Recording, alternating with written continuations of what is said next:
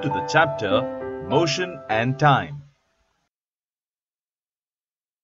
Let us perform an activity to observe the both translatory and rotatory motion.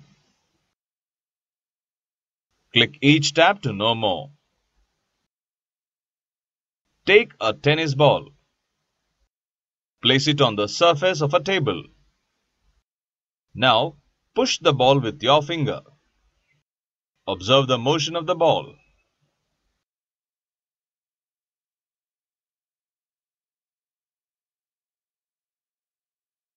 We observed that the ball moves from one place to another place on pushing it.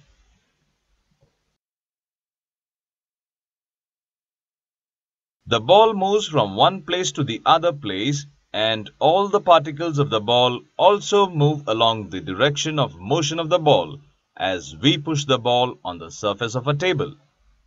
Hence, the ball is said to be in a translatory motion.